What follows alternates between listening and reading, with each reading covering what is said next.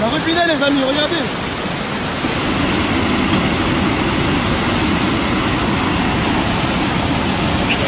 C'est beaucoup.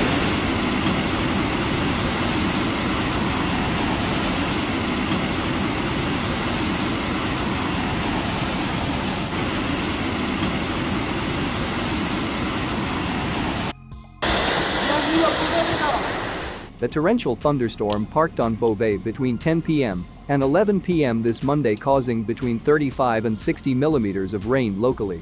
Active research has been initiated following a testimony reporting a person fallen in the Thérain.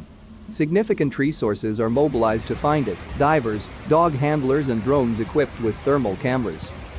The crisis room and the call overflow room of the SDIS Tillé were activated to deal with the numerous calls. Nearly 600 interventions were initiated by the fire and rescue services, including 412 in Beauvais, 92 in Tillé and 57 in Auneuil.